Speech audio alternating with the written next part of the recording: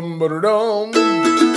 Howdy y'all, Banjo Ben here, along with my buddy Daniel. We're going to teach you how to jam in A today. I've already done a lesson for jamming in G on the mandolin, and it had rave reviews, Daniel. Great. I mean, all kinds of people liked it all over the world. Over 32 countries wrote in to tell me that it was the best mandolin lesson they've ever seen. So we're going to continue that.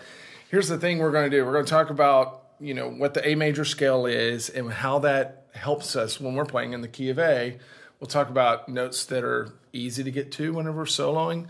And I'm going to lead you through a series of exercises that will get your brain used to playing in the key of A and open up those improvisational channels. If you're watching here on the website, you got everything you need. I've got some jam tracks there for you to jam along with. Just watch the rest of the video lessons here. If you happen to be watching somewhere else, I'd love to have you on board as a Gold Pick member.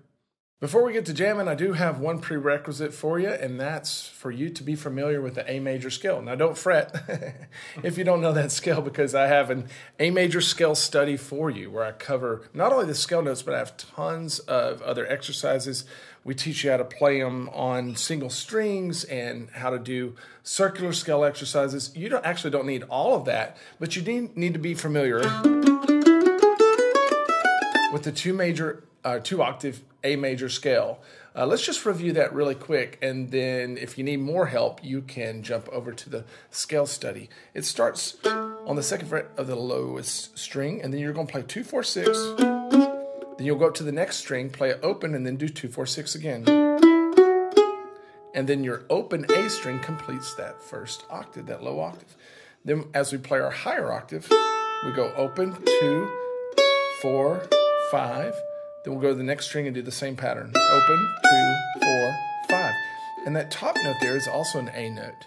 So if we're playing our 2 octave A major scale, we're going to have 3 different A notes. We're going to have this one up here. We'll have our A string. And then we have the note that we started on down here. Now, of course, we can play A major scale notes all over the mandolin neck, but today I just want to concentrate on the ones that we can get to whenever our hand is down in the home position. We'll get to other things later on. But why do we want to know the A major scale?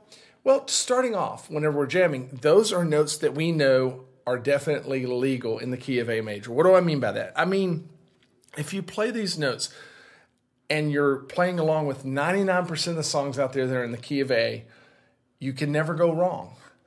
There will be some notes that sound better than others, but none of these will get you arrested.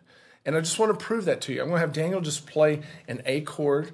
He's just going to play with some rhythm, and I'm just going to play through the lowest A major scale. And I want you to just listen for now, and just listen how none of the notes sound bad, even though he's not even changing chords. 1, 2, ready, go. I'll keep going.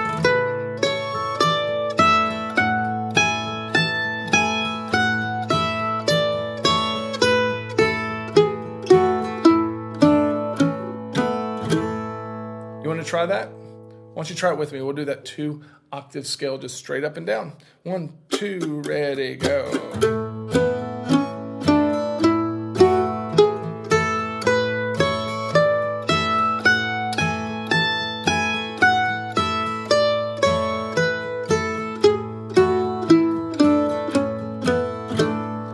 Now, you may think, well, it sounds great because you're only playing an A major chord. What about other chords? Well, most of our songs that are going to be in the key of A are going to have the same 3 chords in some order. They'll have other chords thrown in there, of course.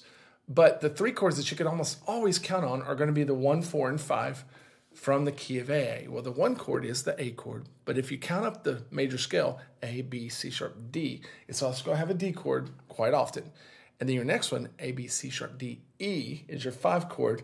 And most of our songs in A are going to have an E chord as well. So I'm just going to ask Daniel to play like 2 measures of 1, 2 measures of the 4, 2 measures of the 5, and I'm just going to play through the A major scale just like we did, and I just want you to listen to it first, and then the second time through, we'll just do it again. Second time through, y'all join us. 2, ready, go. Now the 4 chord. That sounds great. Now the 5 chord.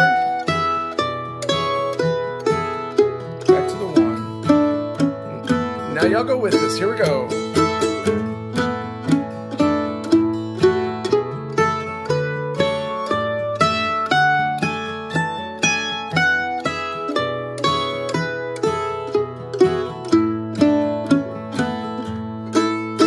would you ever play an A major scale for a solo? Maybe not, but not exactly as we played it there, but you'll definitely play parts of it. The point of that is that if you notice, that all sounded pretty good. Like there was nothing there that made us go eek, right? Nothing there that made us go, oh, that note doesn't sound right. They all sounded pretty doggone good.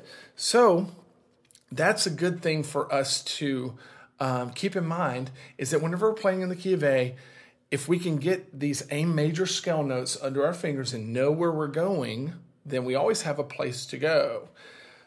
Do we want to play that scale linearly? Like I said, not all the time. And that's where we're going to move next, because what I want us to try to do now is to begin to randomize these notes. That just means we play the same notes in the A major scale, but we're going to not play them in a linear order. We're going to begin to choose which notes we want to play. And this is the beginning of the I word, improvisation, where you are the boss, you're the adult in the room, and you're going to choose which notes get played. Now, you do have to have a handle on the A major scale to be able to do this, but let's make it a little easier. Let's just use one octave at first. So Daniel, if you could play, we'll just keep that 1-4-5 pattern going.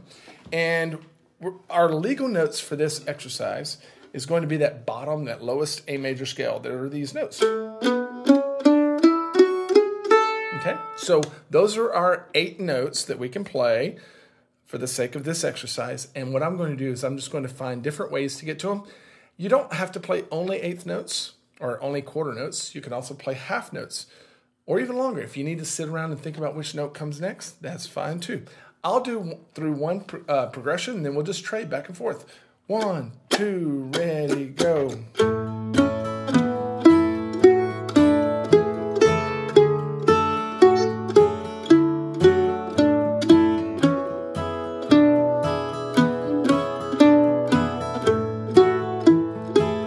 Now you try it.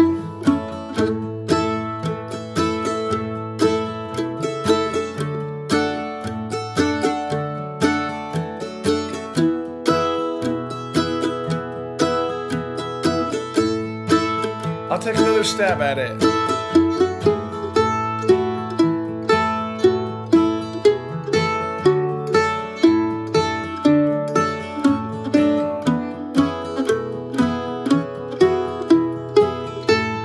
You try it again.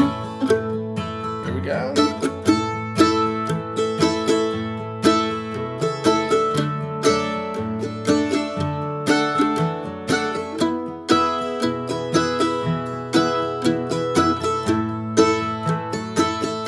That's awesome. Okay, how do you feel about that?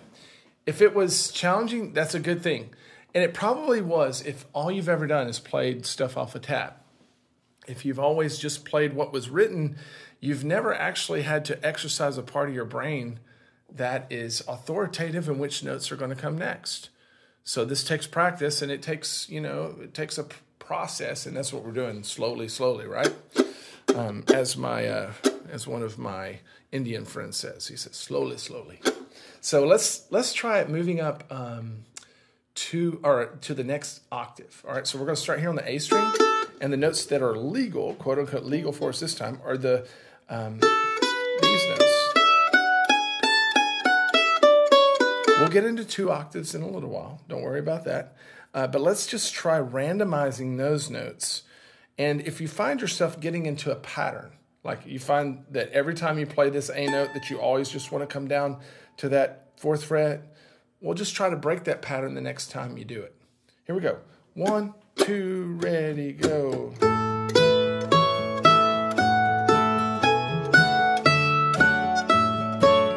There are no wrong notes.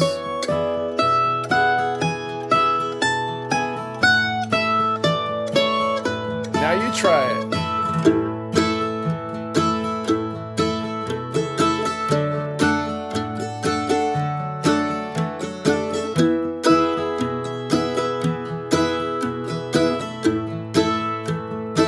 I'll take another stab.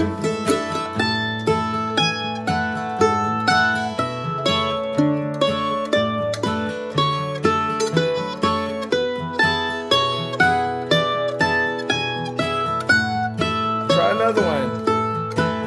Go.